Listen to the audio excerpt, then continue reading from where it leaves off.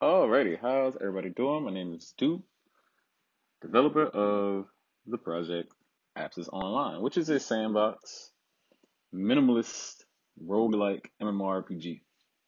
What you see in here is the social network wrapper called AtSpace, and we'll jump right in. I figured I'd do a kind of a redo video. The previous two videos, they changed, a lot between the two. Version 1 and 2 varied quite a bit. Everything from naming and mechanics.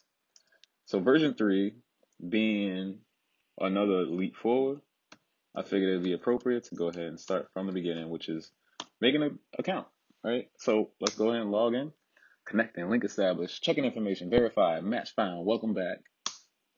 Stand at the edge, shout, this is my voyage. Gaze deeply into the expanse below. Await a new breath within the speckled void. Begin again beneath the glittering ripples of the stars as an observer, like so many before you. This is your voyage, your beginning. And you are alive. After nearly a decade at light speed, your ship has reached its destination, an Earth-like planet serving as a rendezvous for you and others seeking to escape the hell that home became. The onboard AI begins uploading necessary information to your skin feed. An info sort reports low fuel and limited supplies, just as the hull shutters indicate that you've slipped into orbit. No one has ever gone this far before. It's time, and we wake up. It's one of my favorite things here. It was kind of a pain to code, but very fun to look at. And let's go ahead and report in. All right, so here we are. This is the graphics type for those unfamiliar with classic roguelikes. In this room, we have the cryo chamber. If we step into it and hit enter, it asks us if we want to end the session, and we don't. This you can read all about in the Voyager's Handbook. I forgot what it's called, but it's kind of intense. This is a main computer in which you can go back to AtSpace. We can also hit backspace and come back from AtSpace. We could also hit F and go to the message board. In this corner is the weapons rack. Typically, there will be other people aboard your ship. In version 3 and previous versions, this has been disabled due to lack of essentially servers fast enough. But on that same note, I'd like to extend a special thanks to Opie at Vineyard House for providing me with a server, any server, right, to get this thing going and up and letting people play it. But these are color coded by position, which includes pilots and engineers and ordnance officers and scouts and so on. You, in this case, me, I'm the captain.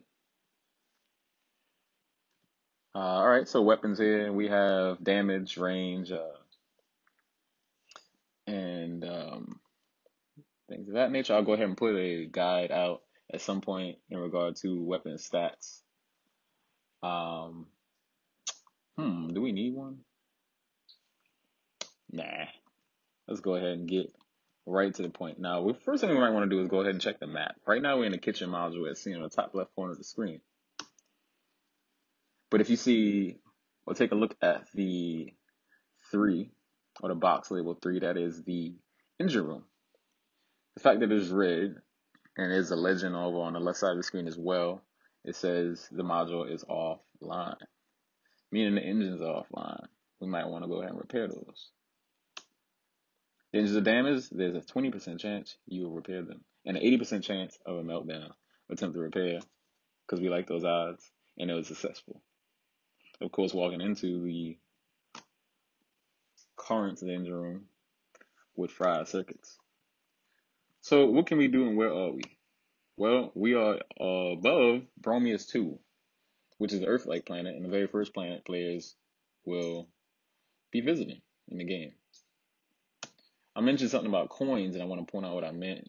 You can find that information actually on the About page, or rather on the Help page of the AtSpace screen.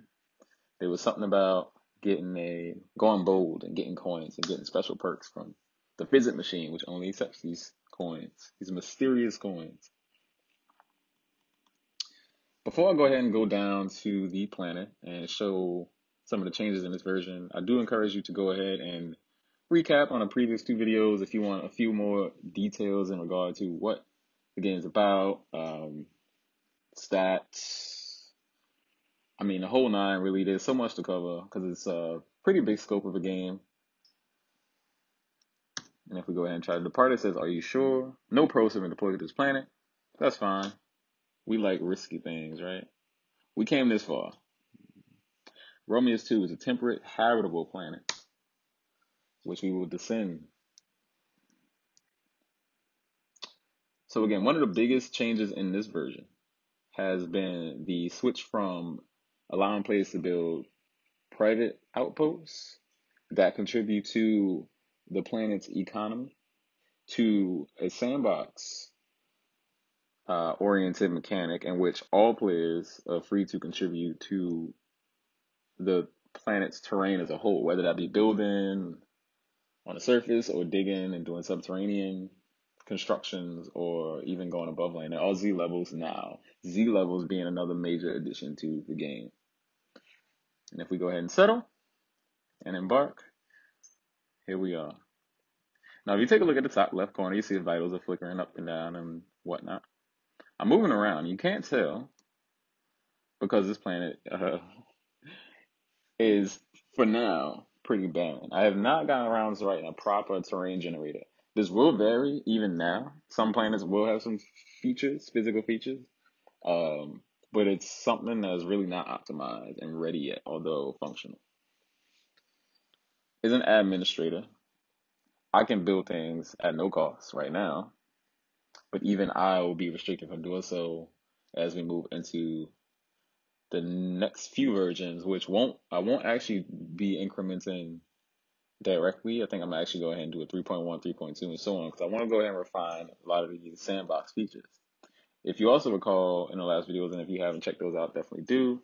The warp reactor, storage array, warp beacon, and mainframes, as well as the fiber cables, they all play a role with each other, but right now, not so much. Still, the game does require a warp reactor to jump, and there it is. And if I try to go over it, if you look at the bottom of the screen there, where it says chat channel 1, which is disabled, it says something is in your way as I try to move around it. These can still be connected via fiber to things like the mainframe, which in turn can be connected to storage arrays, which in the event of a natural disaster of some sort, holds power, that power that is required for the reactor to function properly. Reactors are important because they play into the M drive. The M drive you can read all about in the Voyager handbook that you can download from itch.io. What it essentially comes down to is you need a warp reactor for the ship to jump because they tether to each other. So again, without getting too much of the jargon there, you could go ahead and check some of the details about that out in the handbook again. So I can go ahead and just walk away from this. And that is a way, way different scenario than we had originally set out. And when I say we, I mean you and me. I'll definitely be looking for a lot of feedback going forward. Oh, found it again. PvP will be a thing, unrestricted. Although doing so might get you on a bit of a shit list among other players. Bounties will also be available. I also streamlined leaving the planet. In previous versions, you had to actually go to your spaceship, which was parked in the middle of your outpost, to leave. But I figured hitting the D button, D key, was a little bit more efficient in that sense. So now we went ahead and built the reactor. We can go ahead and all systems normal, it says. Oh, wow. Well, actually, interesting there. I wasn't supposed to show that, but let's go ahead and do it. Oh, I think we actually crashed it. Well, I think that'll be a good point to stop the video. But what I was going to show you was the stat screen.